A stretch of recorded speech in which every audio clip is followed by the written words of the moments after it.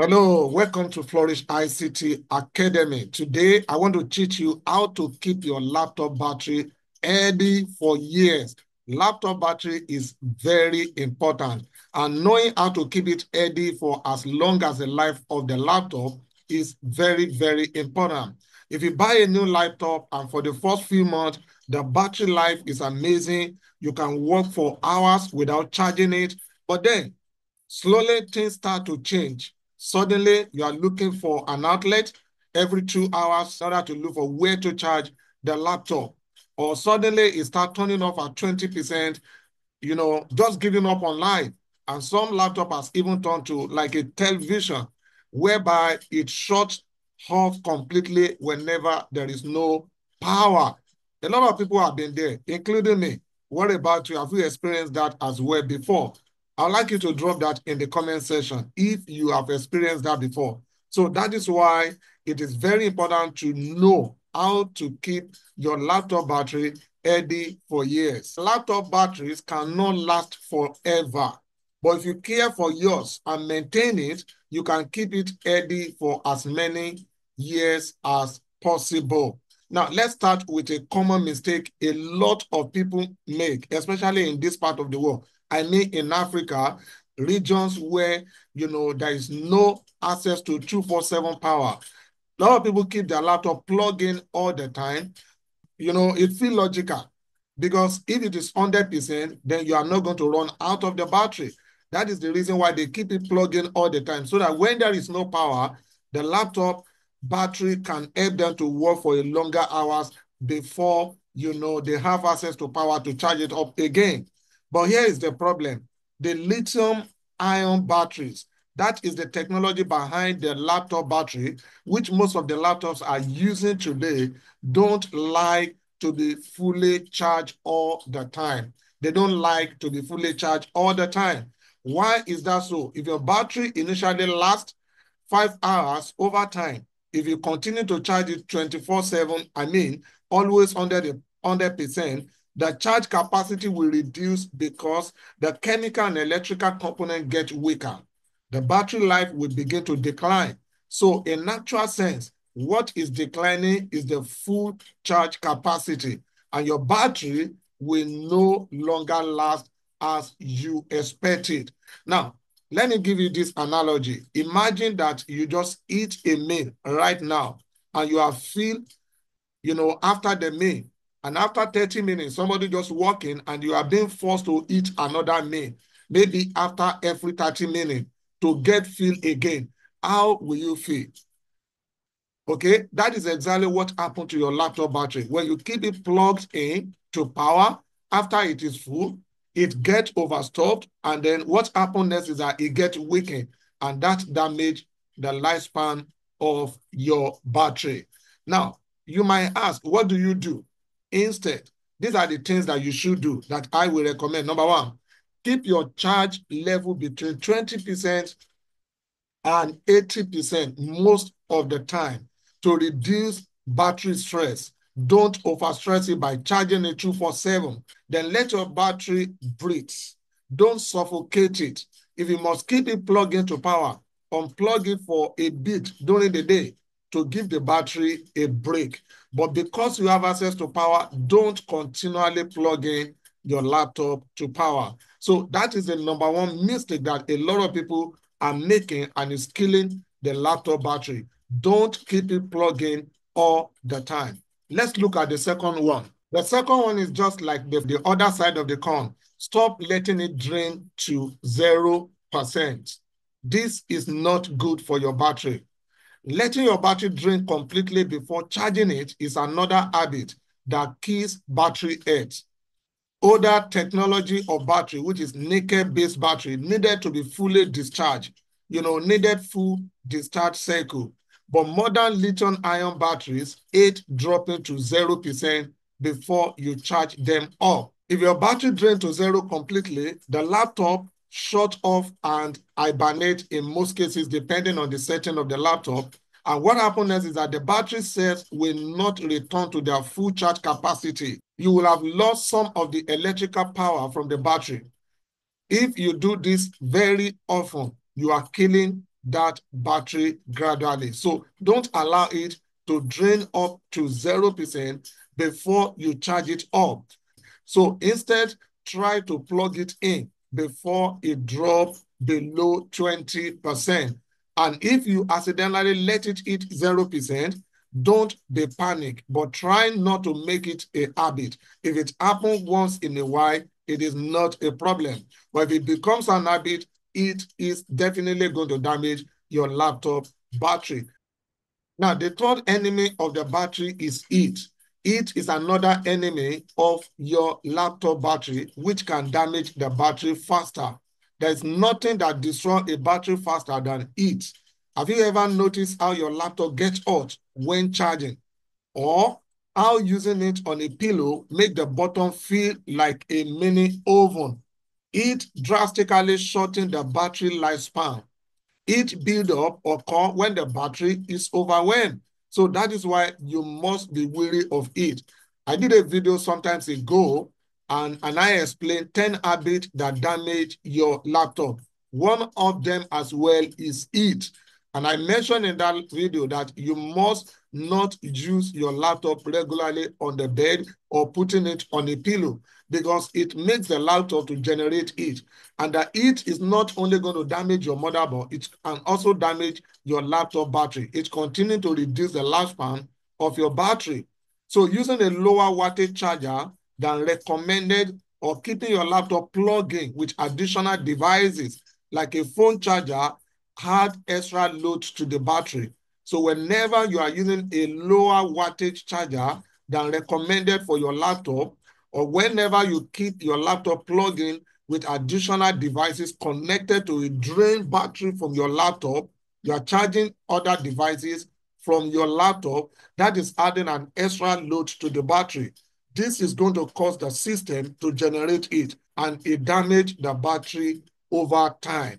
So also, if your laptop is getting heated, it means you have probably been using it for hours. If you've been using it for hours, when you plug it, the laptop is generating a lot of heat.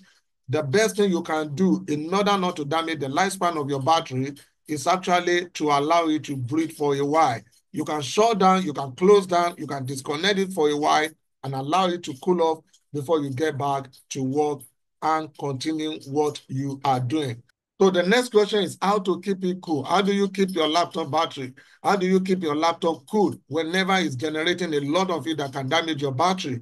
Number one, use your laptop on a hard, flat surface. A cooling pad is even better. Put your laptop on a hard and flat surface like a table, not on a bed or on a pillow. Don't get used to using a laptop on a bed. The second point is don't leave it in a hot car or under direct sunlight. Don't use your laptop under direct sunlight. Don't use it in a very hot weather when the cooling system is not there. If your laptop gets excessively hot while charging, then unplug it and let it cool down before using it again. These are the habits that help to improve the lifespan of your battery. The fourth point that we are going to be looking at that damage the lifespan of your battery is cheap and random charger. Okay, if you lose your original laptop charger and then you are thinking of buying another one, don't go for the cheap one. You need to check the wattage, the recommended wattage for your laptop before you order for another one. Think again whenever you have a cheap and third-party charger, that is not going to regulate the voltage that is coming to your laptop properly. This can cause your laptop to overheat and damage the battery, shorten the lifespan, or even cause electrical damage to your computer. So some are so bad that they can even fry your laptop motherboard when you are using them. So this is why it is very, very important to consider that. If you are using a lower capacity charger than what is recommended, let's say that your laptop needs 45 watts, but you are using a 25 watt to charge the laptop. It's going to take a longer time to charge, and that might also generate heat. This overwhelms the battery cell, and then it reduces its lifespan. So pay attention to that. That is very, very important. So instead of you to do all of that, always use the official charger that come with your laptop. If you need a replacement at all, get one from the same brand or a reputable manufacturer. Number 5, if you ever plan to leave your laptop unused for weeks or months, maybe you are traveling and you are not going with your laptop, or something happened to the laptop and you are not able, maybe you have a spring, you have all that technical problem with your laptop, and you are not going to use that laptop for weeks or for months, and your battery is connected to your laptop, that is going to reduce the lifespan. Don't just shut down the computer and forget about it in a safe or somewhere. Batteries lose charge over time, and if they go completely dead for too long, they might not turn back on. One of the things you can do is to ensure that you disconnect the battery from the laptop whenever you are not going to use it for a very long time. Other ways you can store it properly is charge it to 50% before you turn it off. Store it in a cool, dry place. If you are leaving it for a long time, maybe for months, turn it on occasionally and charge the battery back up to like 50% before you keep it back. So the number 6 step to keep your laptop battery healthy for a longer period of time. Don't use it while charging all the time. Yes, I know that sometimes we need to use our laptop while charging, but doing this constantly can generate extra heat, which, as we have established, is terrible for your laptop, especially depending on the kind of task that you are performing or how the weather is at that moment. If you are working in a very hot environment, plugging your laptop to use at that same time for all the period that you are working is actually going to cause the system to generate a lot of heat. And then also remember, there are some tasks that when you are performing them on your system, they put a lot of pressure on your system processor, which make the system to generate more heat.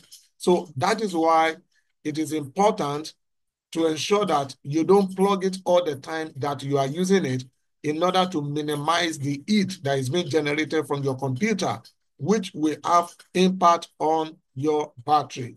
What to do instead? Number 1, if you can, unplug and use your battery sometimes to avoid constant charges stress. To avoid constant charge stress, if you can, unplug it if you still have a good battery, and use your battery sometimes without plugging it to power too. When using it while plugging, make sure it is on a cool and ventilated surface. That is very important.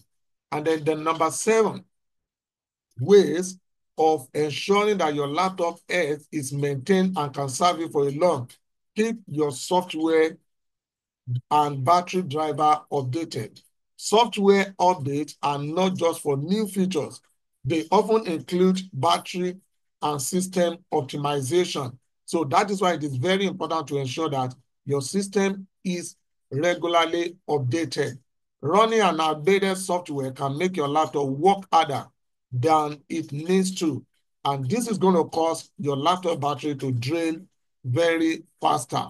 What do you do instead? Number 1, keep your operating system updated. If you are using a Windows operating system, if you go to the settings on your computer, you can actually check for an update. The same thing with Mac OS and every other OS.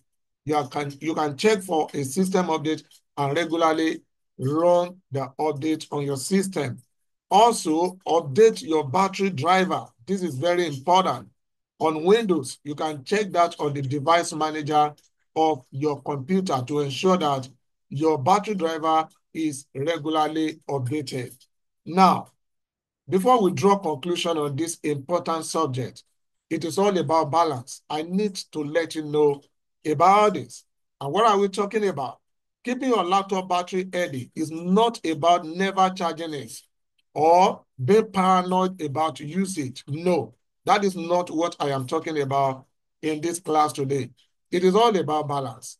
Avoiding extreme like 0% or 100% too often. That is exactly the point I am trying to make here. Okay? Keeping it cool and using a good charger. That is the summary of everything that we are talking about in this class today. Don't let it drain completely before charging.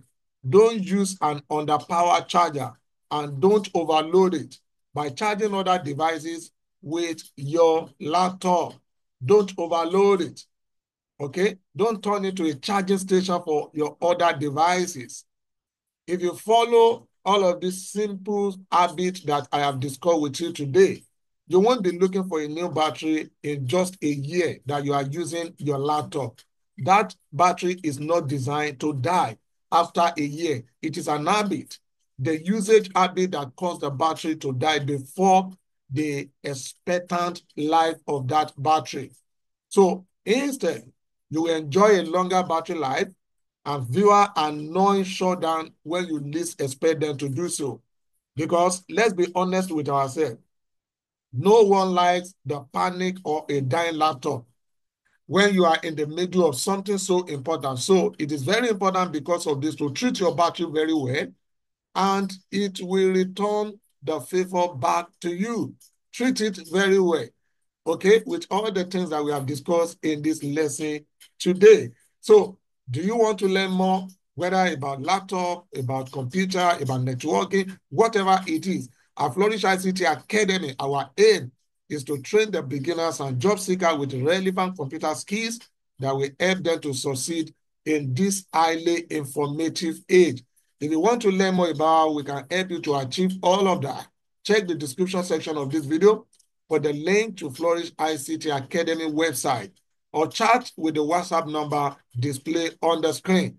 You can look at this slide that I'm using right now. You see all the contact details, the website address is there, and then you can also see the WhatsApp number. You can reach out for any question, or you drop that in the comment section. I will respond to that. Thank you for taking your learning journey with me again today.